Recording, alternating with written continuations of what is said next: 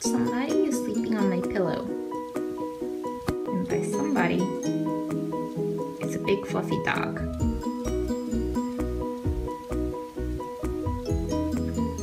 Miss Mango, are you gonna get off my pillow? Anytime now.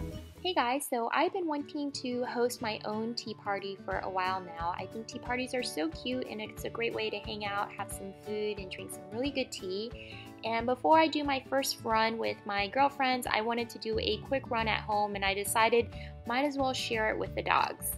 So I'm going to show you guys how I made a cute little puppy tea party. So to start off with, I bought some different desserts at Whole Foods Market.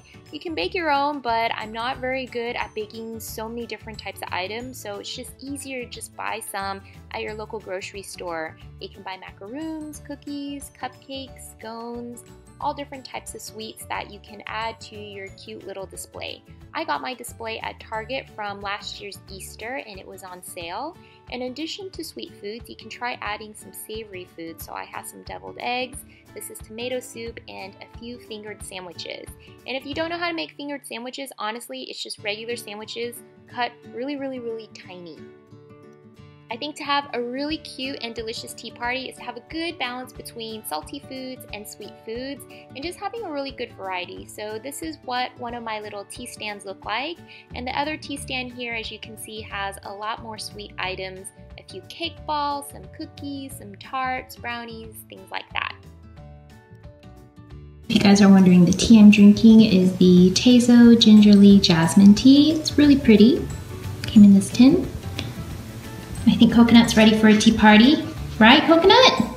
What about Mango? Are you ready for a tea party?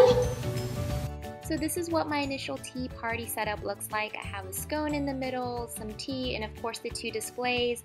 Of course, if I invite more girls, I'll just have a couple more items in display, and I think it'll be really fun. So let's go ahead and invite the puppies to have a tea party with me. Of course, Mango's not the only one invited. Coconut is just on the other side of the chair as well.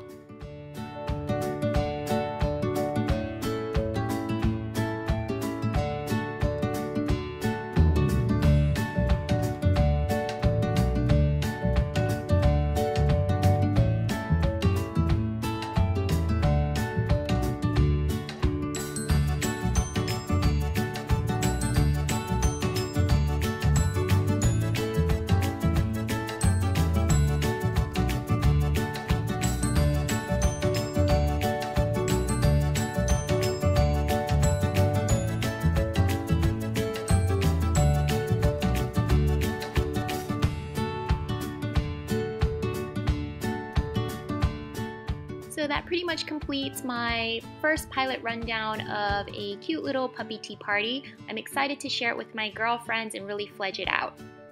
I hope you enjoyed this very brief vlog experience.